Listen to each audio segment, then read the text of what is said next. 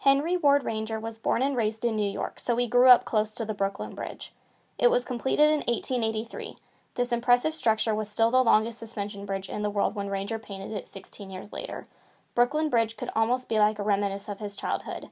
Painting something familiar was what Ranger loved, so him choosing the Brooklyn Bridge was no surprise. Brooklyn Bridge is a great image of how much more there is to the city of Brooklyn, other than just the famous bridge. The bridge is almost in the background of the painting, making it look not as important and grand as most people think it is.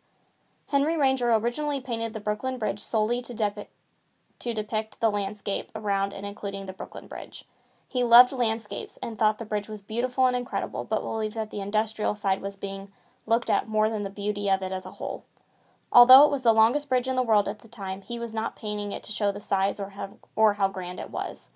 I think that today it is thought of just another landscape painting, instead of how it was originally viewed. I think this painting could be interpreted in a few different ways if you didn't know that Ranger was painting it for the view. Some people thought that the bridge has nothing to do with the painting, but in reality that was the whole point.